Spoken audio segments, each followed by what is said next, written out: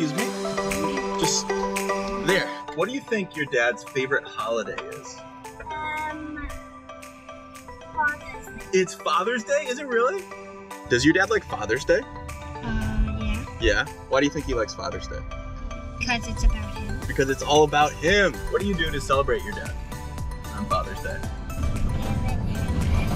Give him presents? You have to give two people presents on Father's Day because guess what? Because why?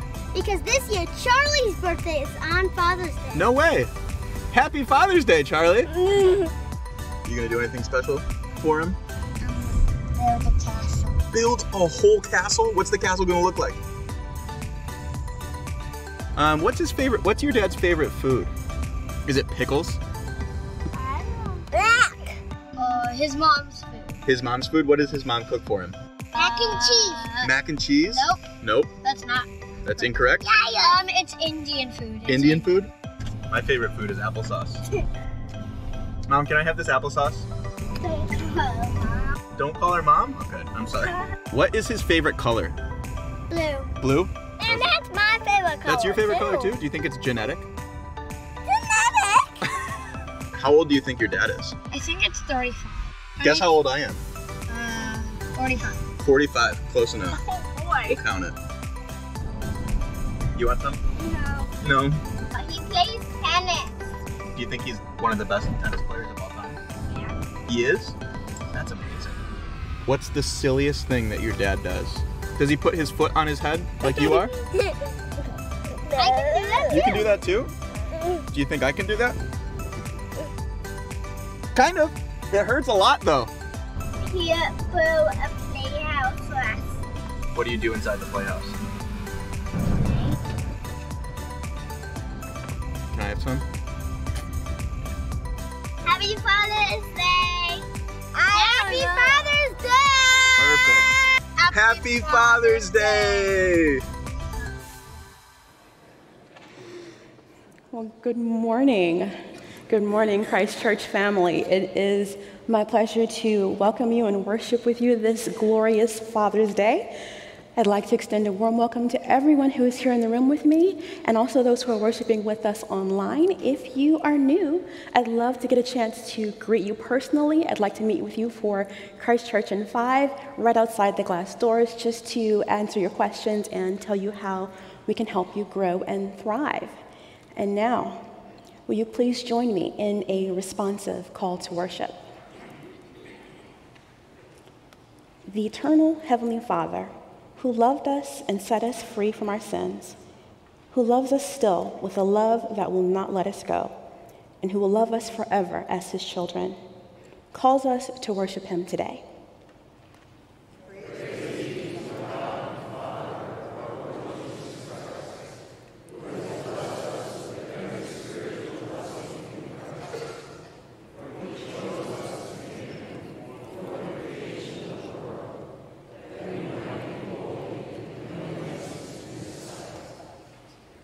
Let us worship God.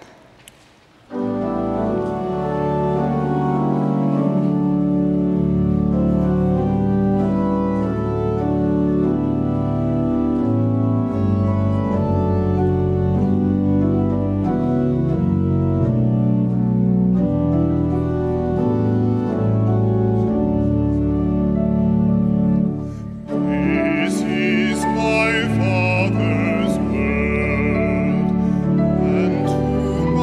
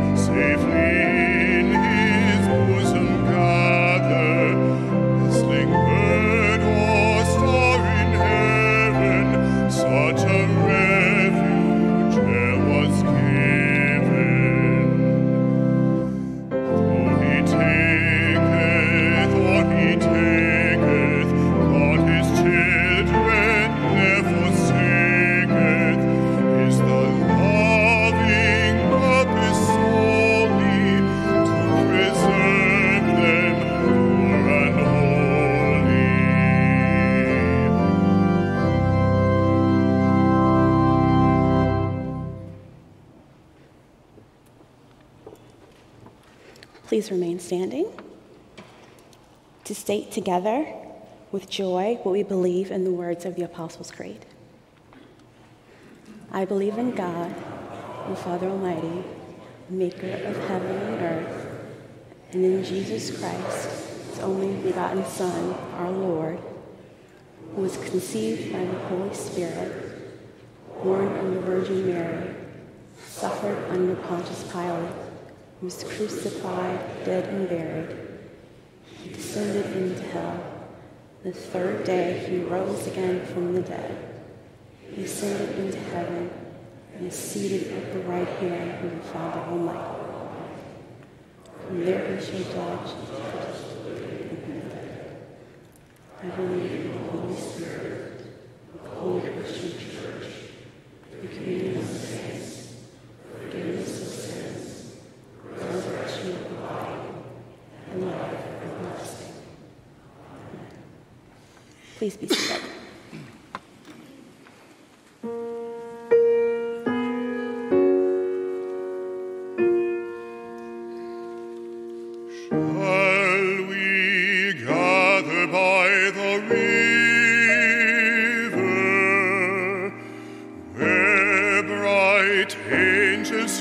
Have trod with its crystal tide forever flowing by the throne of God.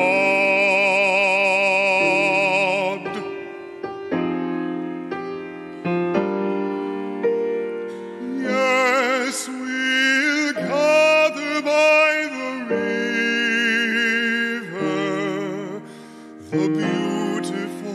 the beautiful river,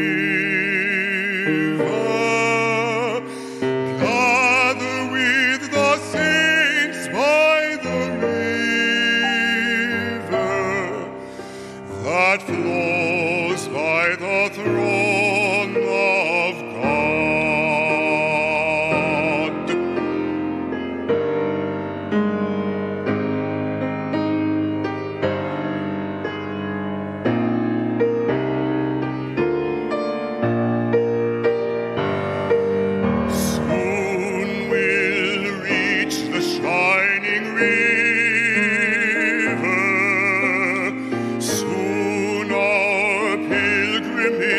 Will cease.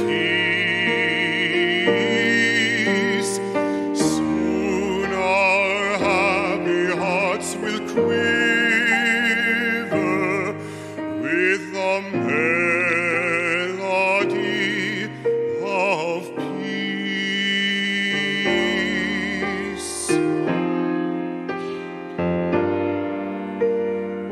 Yes, we'll gather by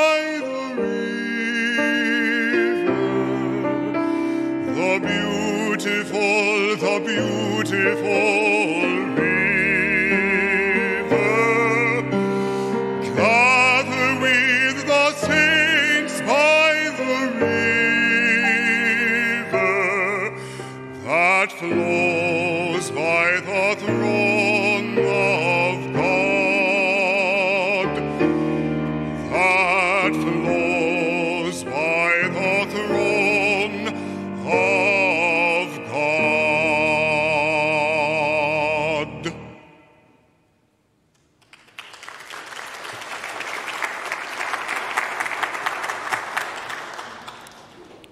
Amen. Wonderful. Would you all pray with me this morning? Gracious Heavenly Father, we come before you today with thanksgiving and with praise. We thank you for this beautiful day and for the brand new mercies that you give to us each morning. I thank you for everyone that is gathered here in person or online. And Lord, we thank you that as we gather, you are here in our midst, and we ask that we be transformed in your presence. Father, I ask your blessing on this season of barbecues and vacations and outdoor activities.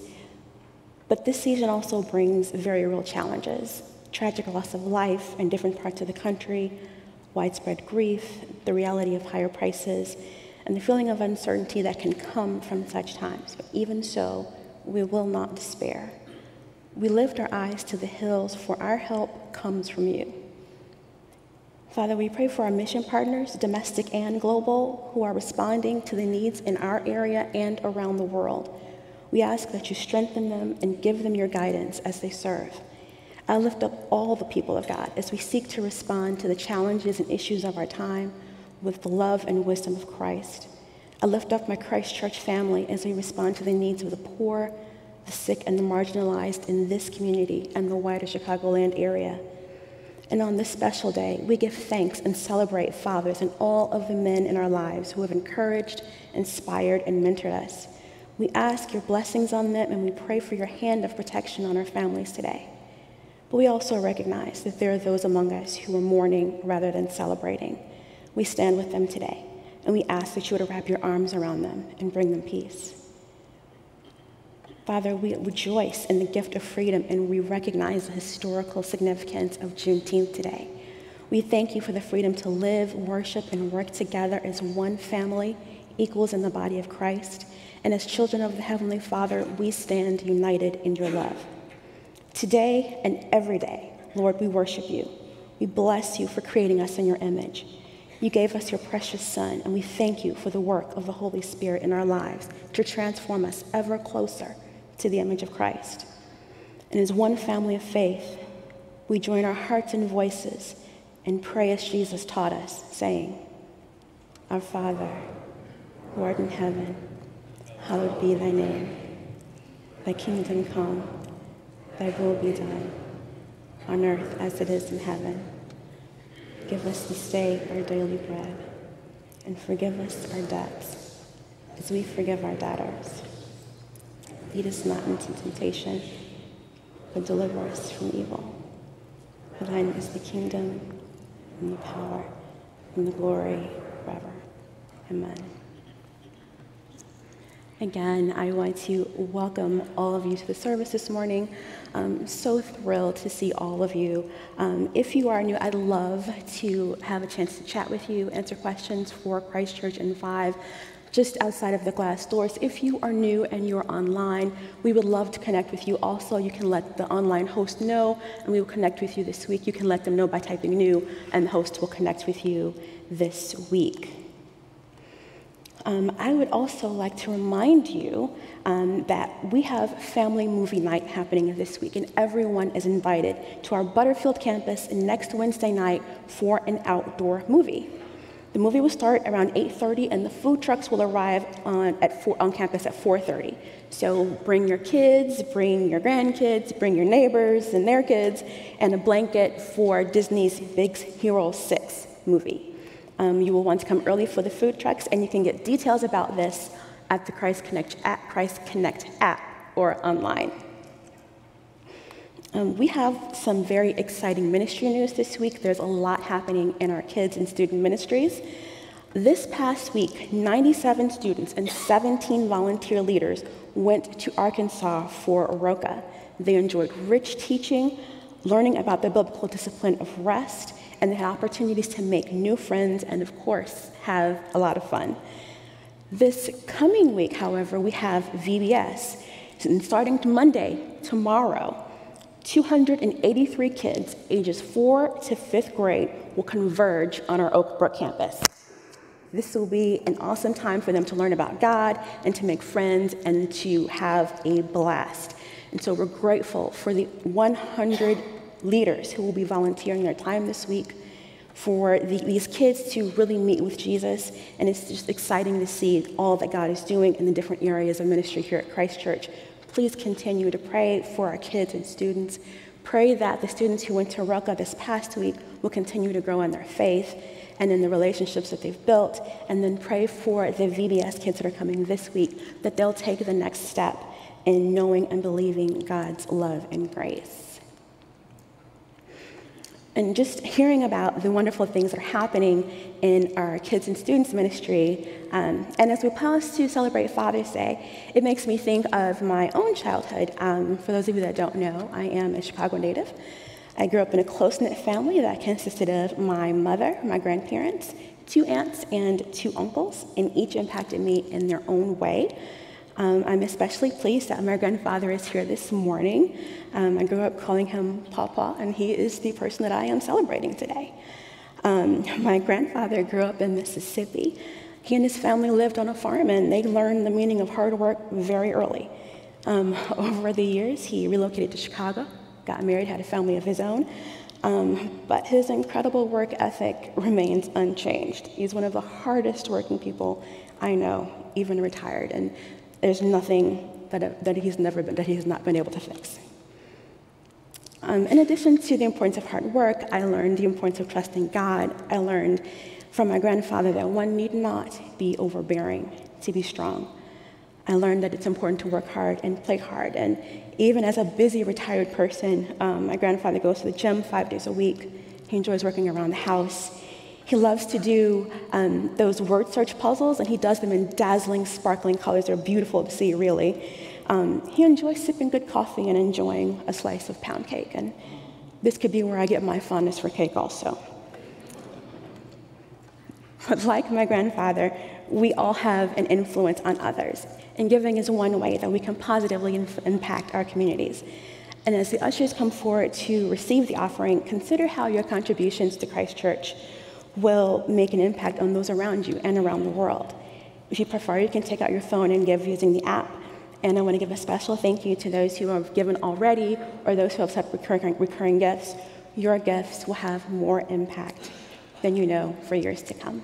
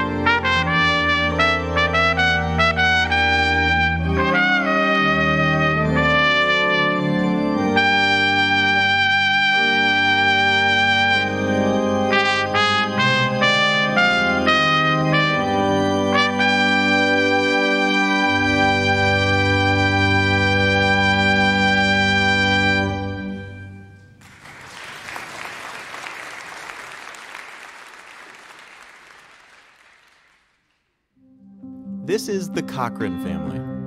We're the Cochran family, and we've been going to Christ Church for 2 years. What they don't know is that their dad is sitting directly behind them and hears everything that they're saying. I learned how to ride a bike from him, how to camp, and pretty much a lot of basic things, but I wouldn't really know them without him. I learned how to play chess and how to take care of myself from him. I've learned a lot of dad jokes. He's the king of them and very proud of them. But also just, I think I've learned how to, not take things so seriously sometimes and just have fun with the little things with the kids. One of my favorite memories with my dad was when we built a greenhouse from scratch for my mom. It took a while and it was really fun, and she was very happy. Now she has a place to store her thousands of plants. He just lights up whenever anybody agrees to play a board game with him. I think I also like seeing Chad be vulnerable with the girls. Obviously he's always a teacher, but he's also really vulnerable at times, and he's not afraid to show his weaknesses, which I think is wonderful for the girls to see, and that takes a lot of strength to do. What my dad does to make me feel loved is just a lot of small things. If it's just saying I love you, or just giving me a hug, or tucking me in at bed. Whenever I need someone to help me, he always helps me. And he teaches me to learn from my mistakes. The little things he does makes me feel loved. Like every time he takes my will he fills it up with gas. Like even if it's already 3/4 of the way filled, he'll fill it up all the way. He will do the dishes.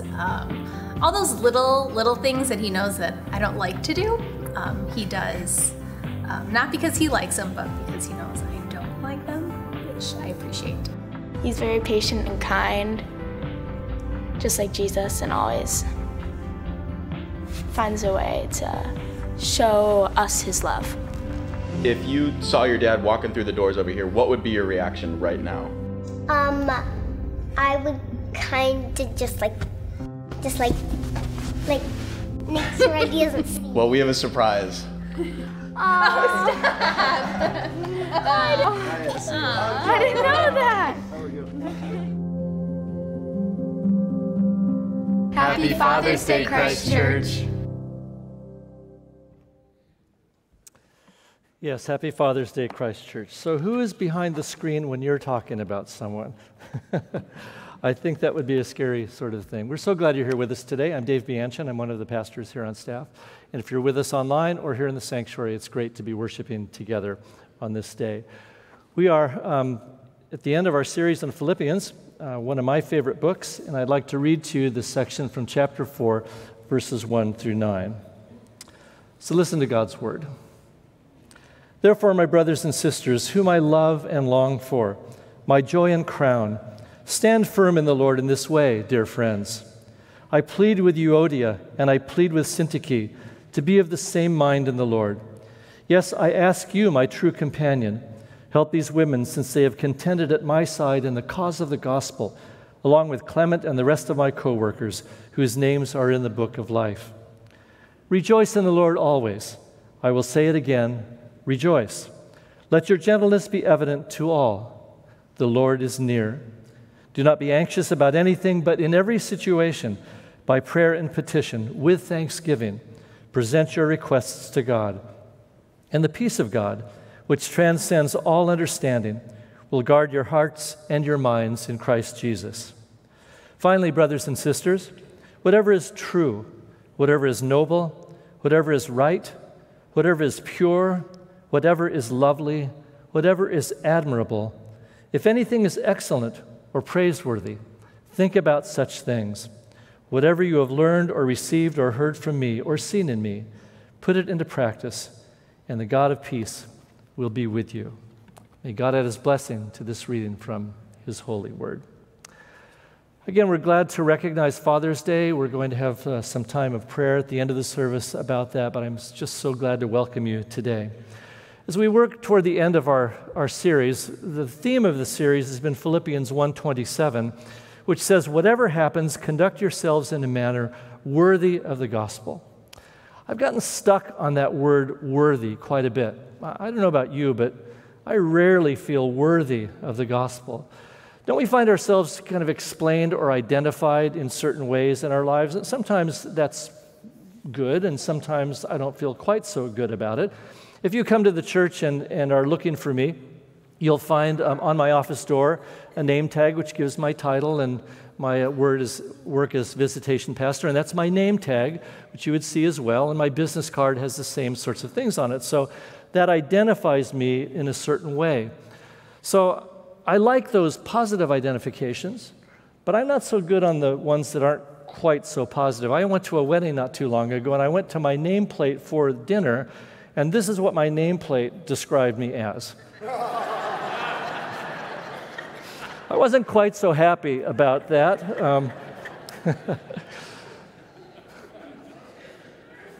So I'm not worthy, but I'm really not chicken either.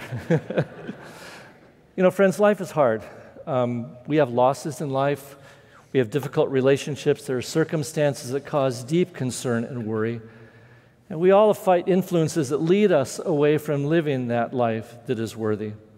As Paul writes to the church in Philippi, he does so in prison. Pastor Dan gave a wonderful background on Philippians last week. I want to point out one more thing about the church in Philippi. If you'll notice the book of Philippians, you'll find, unlike most of Paul's other letters, no quotes from the Old Testament. This was very much a Gentile church. There was no Jewish background to the church, and that's important because think about what that background brings. For the Philippians, there was no 10 Commandments, no warning from the prophets about how to live a responsible life, no wisdom literature to guide in a godly sort of way. So as Paul introduces the Christian faith to this church that he loves so much, he's concerned that they follow in the way that has been part of all of salvation history, bridging from the law and the prophets into the New Testament, Jesus' work and Paul's work as well. So he's concerned. He's concerned for the church, for individual believers, but he's also concerned for the church as a whole, that the church would be healthy. So in his last reflections on faith and on life, what the NIV calls these final exhortations of Paul's ministry, we find three things that I think are really important, and I want to look at those three things this morning. The first is that we're to be reconciled with each other, just as God has reconciled us to himself. So as God has reconciled us to him, that's supposed to ripple off into our lives and our relationships with other Christians.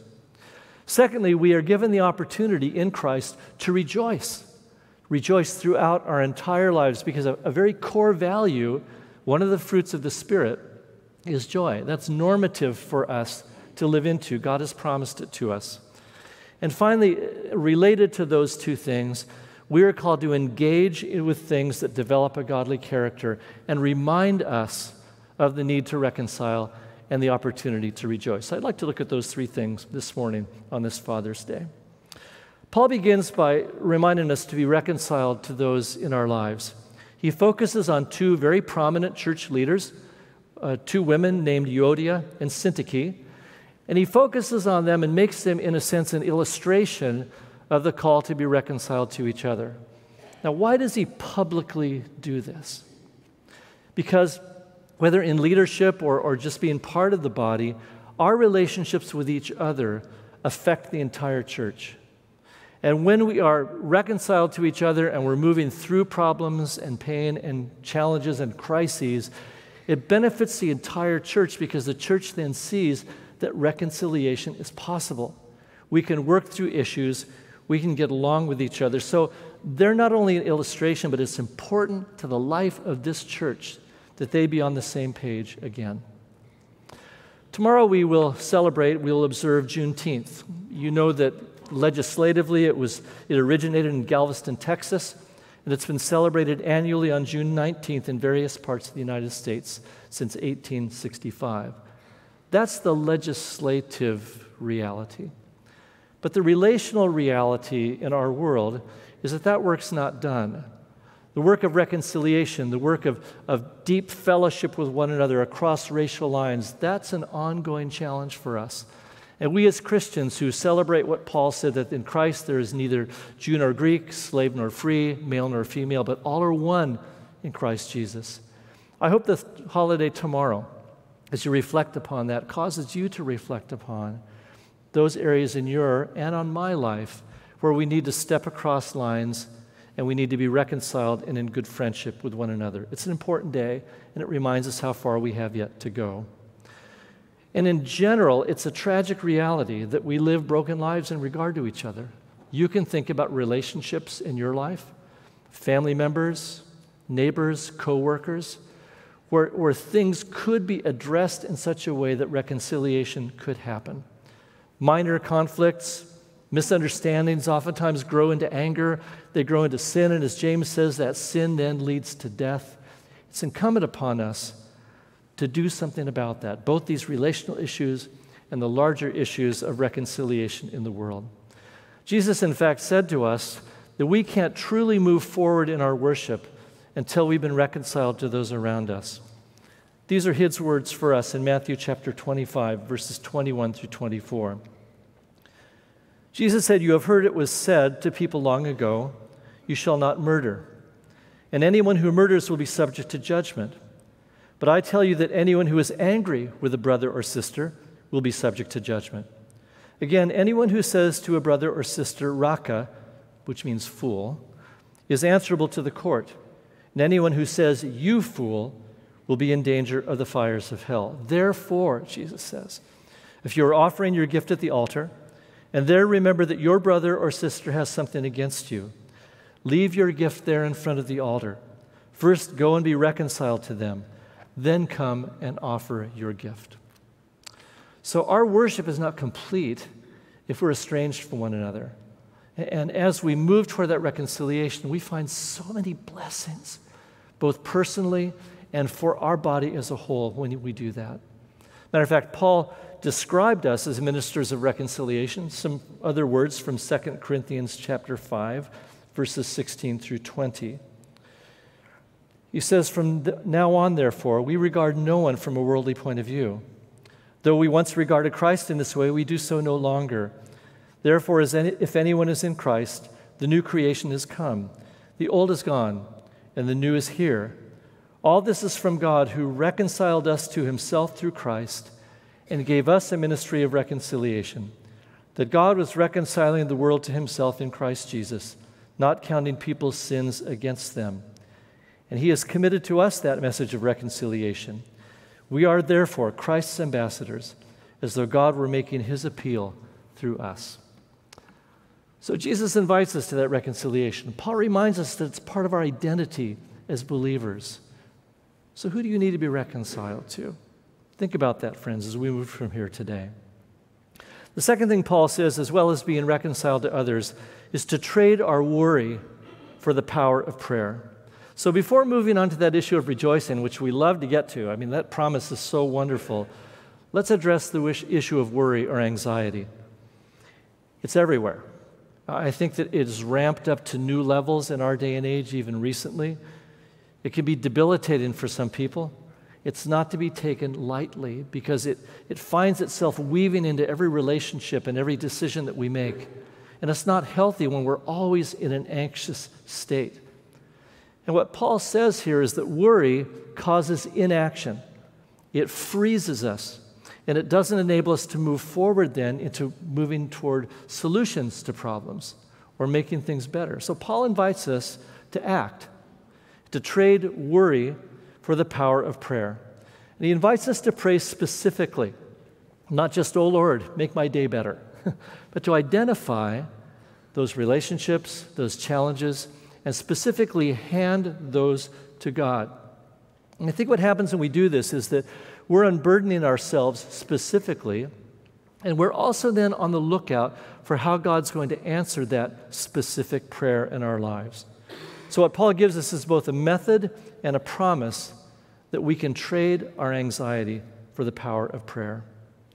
And I want to suggest to us it's not just prayers, but what Paul is suggesting is a life of prayer, of consistently giving to God those challenges in our lives. Now, what we call the so-called foxhole prayers, those are okay. We can offer those. But Paul wants us to be moving our life so much into the life of our Lord that we give to him everything that challenges us. It's hard for us because we get stuck in the worry mode. I will confess to you, I certainly do. My mom used to call me a worrywart. Another description for me. It's not on my name tag, but it ought to be perhaps. So remember that Paul writes this as a general letter to the congregation, and a letter which reminds us to share our burdens and our worries with one another, to pray together, and when we're not together, to pray for each other, to recognize the communal aspect of rejoicing as we hold each other up in the power of prayer. One of my favorite movies through the years is the comedy movie Waking Ned Devine. Just a really funny movie. I enjoyed it very much. But these two older Irish gentlemen are in this relationship with just great friendship with one another. And Jackie says of his friend Michael, he says, we grew old together, but when we laughed, we grew younger. And that's what good relationships do. They bring us away from the debilitating worry and move us then into the opportunity for prayer. Paul says that joy is one of the fruits of the Spirit. You'll find that in Galatians. Joy is to be normative for us. So let's not miss the opportunity to receive that joy from the Lord by pushing aside, giving to God our anxiety. One of my friends many years ago in a retreat where we were talked about praying to God and unburdening ourselves. And Dale said, we need to picture, this is a visual for us, we need to picture these burdens and these anxieties in our hands. And when we pray, to let them go and to give them to God. Now, Dale said the problem is that many of us put those anxieties there, and then we still hold on to a couple of them. But we're called to let them all go, to give them all to the Lord, that God might then bear those for us and with us, and as a Christian community, to bear those with us. So let's be reconciled to each other. Let's trade worry for the power of prayer. And then what I think feeds those two things very specifically, we're called to engage with things that build godly character. A life that is healthy enough to work for reconciliation and a life that trades anxiety for rejoicing needs to be nurtured. It doesn't happen automatically, and it sometimes needs a lot of help to get there. It can't happen with being fed, so to speak. So Paul says, focus on what's excellent. Focus on what's praiseworthy. And that's what is a life that honors God, that we focus on those things in our lives which move us toward Him. You don't need me to tell you that we live in a dangerous world, a very dangerous world. What's obvious is the violence around, the prejudice, the lust, the greed, the anger, the fear. What's more insidious but equally dangerous is propaganda that passes off as truth, ignoring real needs in the lives of other people, not communicating fully, and lacking relational depth. And I feel like so many of us in this world dance on the edges of being isolated and being adrift. And we need renewal, and one of the key things for renewal is what we feed our minds. Paul said to the church in Rome, therefore be transformed by the renewing of your mind. Well, how do our minds get renewed? I think what Paul gave us in this passage today in chapter 8 is very much the truth. So let me read to you a different version of it in Eugene Peterson's translation, The Message.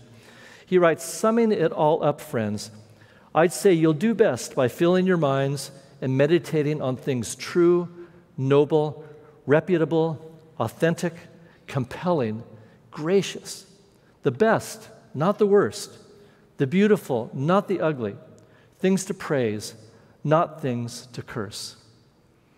So we need to seek those things. And you can look at this list, and I would encourage you to do so. Seek those things in your life which raise us up and elevate us and lead us, pointing us to God and God's values. Spend time in God's Word. Make that the axiom of your life. Mine it for the treasures that it is. Read it every single day. Because on the other side of things, we are pummeled by other influences. And so we need to avoid that. We need to know what to avoid to don't watch things, don't focus on things that stimulate such thoughts, because those things drag us down and they debilitate us and they distract us from the things that God wants to raise us up to and heal us with and bless us with. One of my favorite literary characters is Sherlock Holmes, and we're not going to engage in a mystery here this morning, but he's talking with Watson, his buddy, in A Study in Scarlet, which is the very first of the Conan Doyle stories on him. And Watson is talking about the solar system. And Sherlock says to Watson, I don't care about the solar system. And Watson says, how can you not care about the solar system? And Holmes says this, you see, he explained, I consider that a man's brain originally is like a little empty attic, and you have to stock it with such furniture as you choose. A fool takes in all the lumber of every sort that he comes across, so that the knowledge which might be useful to him gets crowded out, or at best is jumbled up with a lot of other things, so that he has difficulty laying his hands upon it. Now the skillful workman is very careful indeed as to what he takes into his brain attic. He will have nothing but the tools which may help him in doing his work, but of these he has a large assortment, and all in the most perfect order.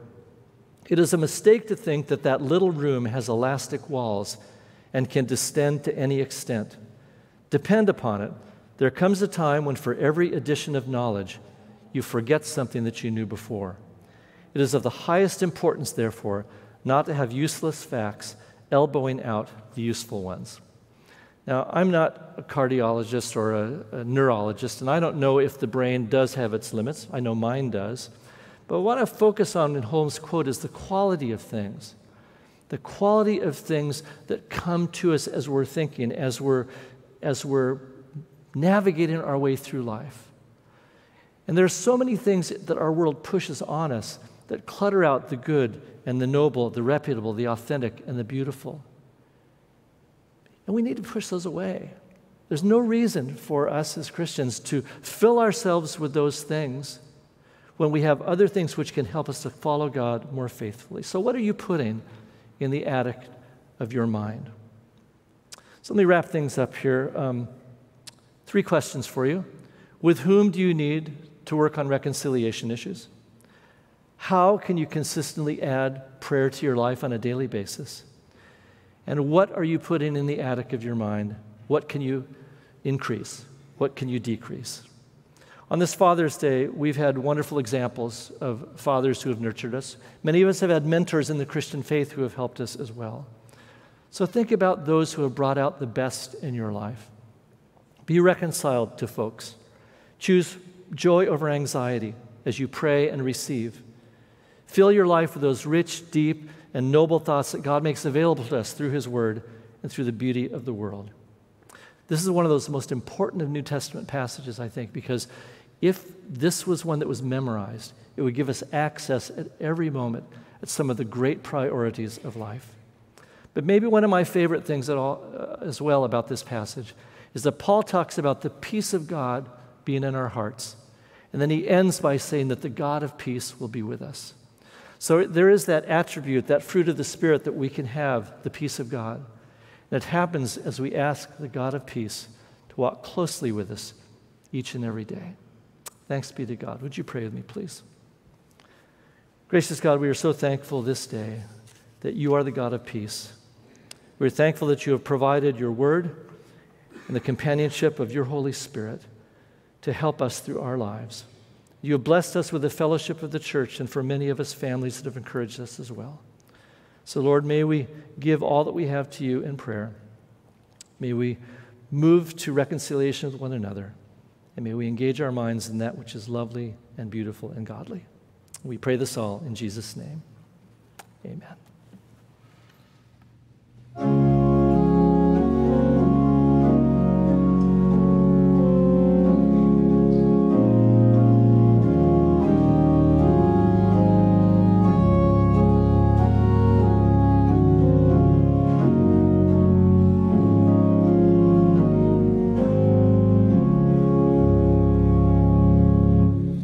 With a mind of Christ I say,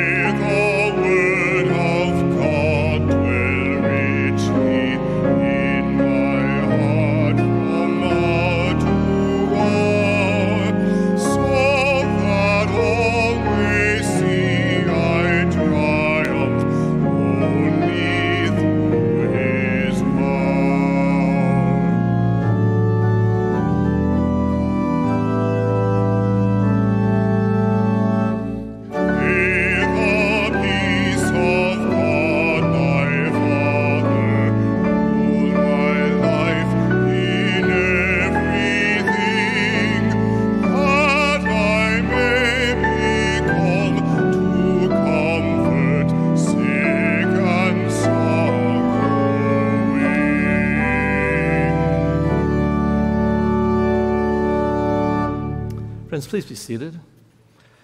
As I mentioned, we have a special prayer for Father's Day today, and I'd like to lead you and us in that right now. So would you please pray with me? Father God, giver of life and all that is good, we are grateful for your love and mercy, for your care and kind-heartedness. We believe that we are your beloved and that you have a plan for our lives. We trust you. This Father's Day, we seek your blessing for those we love and care for, our family, friends, and neighbors. We hold celebration and praise with the realities of pain and hurt, as today may bring different experiences for each of us, and even within each of us. You know our hearts. We lift up those feelings of discomfort and heaviness today. For those who long to be a parent, we ask that you give them strength for the journey. Meet them in their longing and heartache. For those who have lost a child, we pray they would feel your nearness and comfort. Be with them in their grief. May your people surround them with your love. For those who have discouraged, disappointed, and wounded their children, we pray for repentance, forgiveness, and reconciliation. For those who have experienced abuse at the hands of their father or at the hand of another, but whose father looked away, bring them to places and people who are safe and contribute to restoration and bring healing. For those who feel like they're flailing in over their heads, help them to believe that you are with them. You will provide a way. May they seek you first. For those who have lost their fathers, we weep with them and ask that you would bring them comfort. May your love fill them. For those who don't know their father, draw them close today and always. Fill the ache in their heart. And God, we praise you for the way you have used fathers and father figures in our lives to show us your love and point us to your goodness. We pray for fathers either by birth, adoption, through foster care, or through raising grandchildren. For stepfathers, uncles, older brothers, and men who have stepped into an empty space. Root their identity in you. May they seek your wisdom and parent with a love like yours. For expectant and new fathers, give them a hunger to seek your will and your truth. Surround them with others that would build them up and help them become who you have created them to be. For mentors and spiritual fathers, we pray that you will encourage and inspire them. May they continue to make space in their lives for those who need them. For those who have been blessed by their fathers and celebrate them today, we thank you. May they extend your love and goodness to others around them. For those who are flourishing in their family, may they follow you with their whole life. May they be generous with the abundance you have blessed them with, welcoming others into their family. Heavenly Father, we thank you for listening to our prayers, and please, may we go with you, following you with our whole heart, soul, mind, and strength. We commit ourselves, our friends, our families, and our neighbors to you. And we pray this all in Jesus' name. Amen. Friends, thank you so much for being with us today. We're glad to have been here worshiping together. Please, if you'd like to know more about Christ Church, Carice will be happy to meet with you in the Oak Room after the service. And would you please stand now for the benediction? Friends, may the Lord bless you and keep you. May the Lord make his face to shine upon you and be gracious unto you. May the Lord lift his face upon you and give you peace now and forevermore. Amen.